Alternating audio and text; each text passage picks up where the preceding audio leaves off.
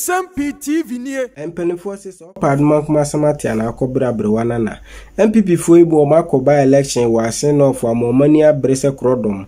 Na omuto omuba bi omodwena omho musika omada agye ene gidi ana omuwum so mbewe ne election nyina yekwa.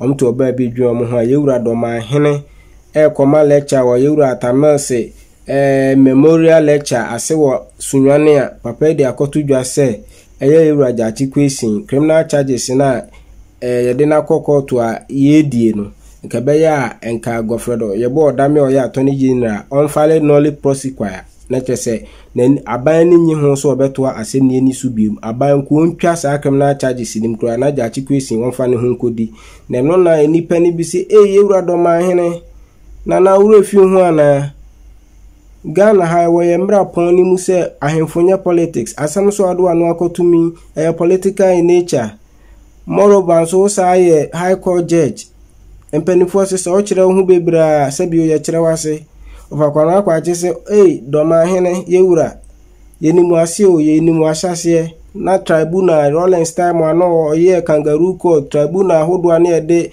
time amfo ani chichi amfo gumu basa no na yese ho na asha ase free ye afensu case law ahodo ewo mamu ha ajejefo akukudam wo mamu ha omanu asema na omo verdict omo decision ene omo ruling abeye mra wo mamu emu die he na udin wo mu ofakoma kwa chachire nsem bebre mu expose yewura Dormaahene mumi enkwete se de ofaden sa ensem itudwa Dormaahene wo ho kwan so kire wadwen wo bibia ho but the first wo ye lawyer no wo ye otemuafo no ye tribunal chairman o ya tribunal no ye tribunal ade aye de tribunal aye wo Ghana no ade aye de tribunal aye wo Ghana ha sana tribunal gu ye no ansana ye de obe start circuit court as a magistrate court and ye de akọ na minimum enra na mpanimfo bi ye kohwe ne ye hwe Ghana law report no ya also can be say all your domain ya hwe so obehu ni din o case ba konkremu keke ma why hwehwe ye se obehu case bi a ye the case man na ya na it is look obi a won nsema obetumi account ye di buo ani ade man na nipa ba sa panimu tutu aniwe now see bi a tan o time party binti a tan a o tan nipa kuo binti a tan on pa mo ansem otutu aniwi no wasimu saade a anyo ohini bi a na to etisi badwam so okwan because ohini frantoma ebe bi anwa se na ba mo bi apa ontoma gu ba bi ebe bi anwa se no bi aro na ma ye ne no mienu akọ a eye civil case no onya idea ene nanka ye hunu senka Supreme Court de no teso a kasa na obeka me reasons no mo because wan kan sa abre no so kan time wana o ye civil case no a eno de nanka meka se so teso bia the Supreme Court determine ye civil case yes lawyer no say senko teso bia yes civil case now civil case ni ye wie yes de da pono so sisi aye hwe criminal case and a criminal case is a convicted na yinim say de bewie enti ono ni sympathy na or what they ono all patchra ne say on pese de ye be to criminal trial no so na possibly e de so asotwe abre no which is imprisonment on hwehwe sa de aman lawyer na kan 7 million o kan Supreme Court de enti a me fo lawyer no de no so say ni me no nyina ofo aso ohene nso so oye judge onim se mpanimfo se sa atwe mienu egu nsani ani a yeni ba kon bonko ani edi ba kon bobon omo ye convinced say Kwaduna ya de boja chikwese enam so ma ya convicted no on civil case no grounds na eyi no free march badwam sa Kwaduna ene de ko another court so mbe criminal case na a likelihood Sasa sasam no ana omu gina so na mpo akwakodu Supreme Court dia. And he knows the consequences of adia ebesi. Dormaahene onim de ebesi. Enti na ka no nko no. Nanka ya ni asam no kra. Now e kire se e ka no nko a. Nanka civil ruling no kra na e convicted no. Nanka no so ama. Because eno aba no. Enti na me bu be fa atwemi no. Eno aba no. E kire se court to be a beti them criminal case, the outcome of the criminal court to be a beti criminal case. Won't me mu ani ngu dear akoso and nearma omo share what civil case no side any enyina so any nearma omo take into consideration. Yeah, what the me answer. As a basa nature say fine, ubeti me dear, but uwe mrana. Na we fax e gu ho ne ade na ye nyina ye nim ene bi nso asipen you see e bi asipen enti no ohene ne nka say no see se moto aso a na mo amfa ni di ama Ghana fo na mo amfa ni di ama asen no ofofo because asen no ofofo a kire say ono a na mo pe no ayi o de say na Dormaahene ka say mu no mo po bi na ofomra Bieni a yeche no wo cocaine ehun wana ka chiro so na nkrofo empe no mo pen pa Dan Boche the then general secretary is intelligence bi ana wa pekinti oh yeah the obey bia so be disqualify Martin. I'm telling you true because me no enya personal interaction I was ade we Dan Boche Eye de obaby ad na ni to form. Ahemfo tutu omontoma more than 5 paramount chiefs. E betra me program so anopa say ya. Ahemfo more tutu omontoma. Omo the petition e bread Dan Boche. Before then no omo aba. Oba besre me I say they want to come on the morning show. No make omo answer. Madam Graham say, "Hey, na dia ahemfo yi de any pen hwehwemu ne yeye yaw nyase na dan wo any evidence but say nane ni tibua he felt something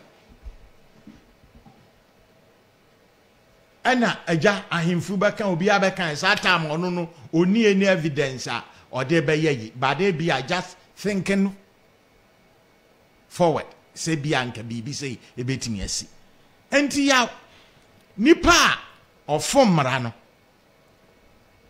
obi atimi fom mra wo ya na why so for be minim so that so tell so a friend of Vaglas Kanko no ye Assemblies of God so for power adenta here na sorry ya very vibrant man of God emrache no na sorry for penasem-pa ye de no kokotum ya enti no the facts say say yes na ho yes na ho edema constituency bia ni obi a say so obi sorry say oba be di anim obi sorry so oba be position bi e wo mra hye badwamu a ye won hihye ya esese odi so no de ye ntimi nyi ya ni nto nchen ese base ye ani eto nchen ne ye ne amaniama bi dia ene obi ba yemfa ada consideration say mane yemfa ada consideration mano na say eba ntino now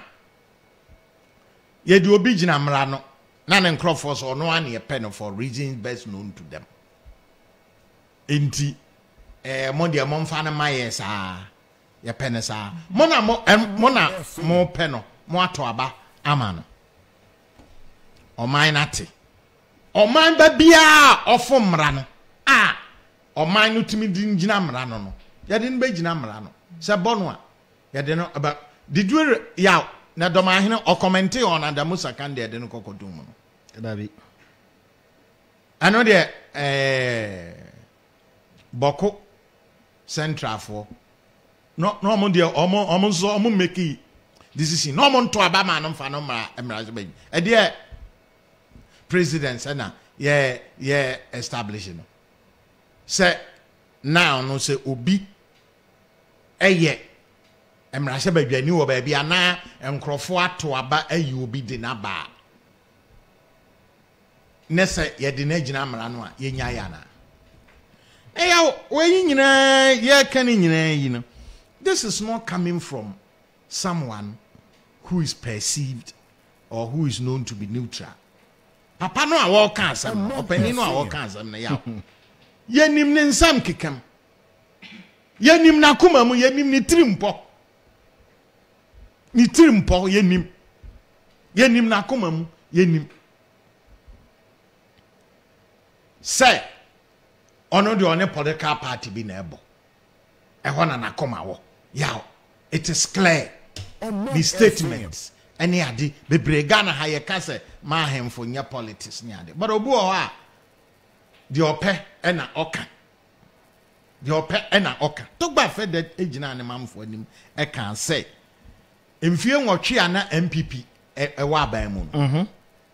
Omumu bi the likes of him and ono ne nkrofo ba bia omu free no. Yaw. Ye ma omu fili say omu ya hoho. Omu ya hoho. Hey! What by enkrofo omu ma wo fili say wo ye Ghana ni no. Omu amia business opportunities ama. Rollins amfa wa ni na chi amfa wa nko any business amfa wa nko conference bia am wa nko anko chia partners. Ye yi Dr. Donko Fojo. Ya winim Dr. Donko Fojo. Ye yi ni Free Bank of Ghana board so enya tito gba afa de share so.